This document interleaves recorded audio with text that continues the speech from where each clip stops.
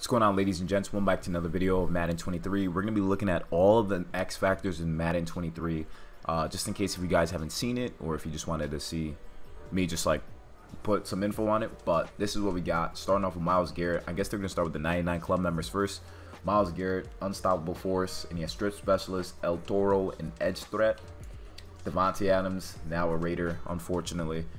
As double me, route technician, outside apprentice. What? Apprentice.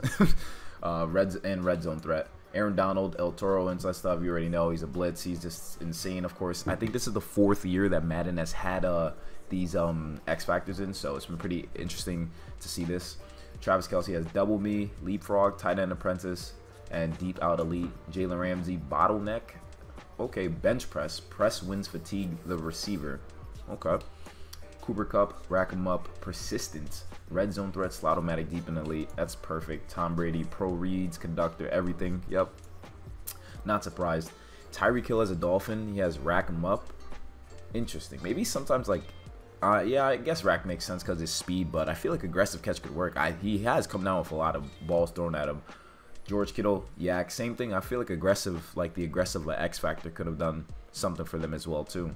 But George Kittle is looking pretty solid here. We have Derrick Henry as well, freight train, armbar, tank, backlash, and closer. Nick Chubb has wrecking ball. He has bruiser, reach forward, and balance beam. Aaron Rodgers, dots. I've never seen that X Factor before. I guess that's one of the new ones. Dots. It grants perfect passing on any throw. Okay, that makes sense. He has gunslinger, roaming deadeye, and pass lead elite. Christian McCaffrey, who doesn't deserve to be X Factor. He hasn't been healthy, but he has ankle breaker, evasive, leapfrog, playmaker, and backfield master. Makes sense.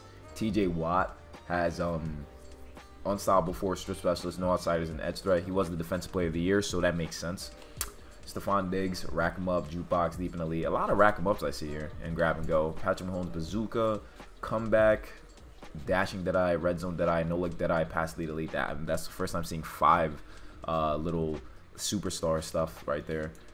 Freight train for Jonathan Taylor. Okay, well deserved. Definitely well deserved. Armbar, jukebox, closer, goal line box. I think that's one of the new ones. Then we have Nick Bosa, relentless, extra credit. I guess that's a new superstar point. Speedster and edge threat. Fred Warner, zone hawk, outmatched. Never seen that either. Outmatched, lurker, and mid zone knockout. Then we got Jair, my boy, shutdown. He has acrobat, short route KO, and deep out zone KO. Perfect. Tyrann Mathieu. Oh wow, it looks fresh in a Saints uni. Did he really suit up already? That looks too official. But he has reinforcement, acrobat, flat zone, short route. Makes sense. Dalvin Cook. When did he wear the number 4? Yo, Madden knows how to like edit. First one free, energizer, jukebox, and balance beam. Tre'Davious White has shutdown. He's been solid. He hasn't allowed over 200 yards in his career. I think so. It was like some crazy statistic. I'm gonna search it up and put it right now. Derwin James. Reinforcement, unfakeable, lumberjack, flat zone knockout. Cameron Hayward, fearmonger. Okay. Justin Jefferson has one. He has double me. So that's the one I was talking about that has aggressive catch versus single coverage. I feel like a lot of these players don't need rack, but more of double me. Josh Allen has bazooka. Josh Allen looks so funny. Look at Josh Allen. He has bazooka, fast break, pass lead elite, and dashing deadeye. Von Miller has fearmonger, adrenaline rush. Sacks restore, all pass rush points. Alright, that's a steal for defensive end. And he has no outsiders and edge threat. Levante David, run stuffer, lurker, deflator, and mid zone knockout. Mike Evans, double me, makes sense. Khalil Mack, unstoppable force, nothing new there. Jonathan Allen, momentum shift, makes sense because he's a nose tackle. Joey Bosa, unstoppable force. He has swim club, pretty cool. Keenan Allen, max security. Okay, that makes sense. He's a possession guy and a route runner, so. And then Chris Jones, of course, same thing with him. Momentum shift, El Toro, goal line stuff, phenomenal. Terry McLaurin has ankle breaker, so him having a superstar X Factor is pretty solid. And then we got Darren Waller, who has yak 'em up. That's different. Increased chance to break the first post catch tackle. Bobby Wagner has avalanche. Downhill hit sticks, force fumbles. Okay. Cameron Jordan has pass rush wins lead to quicker block shedding. Makes sense. Joe Burrow, run and gun, grants perfect passing while on the run.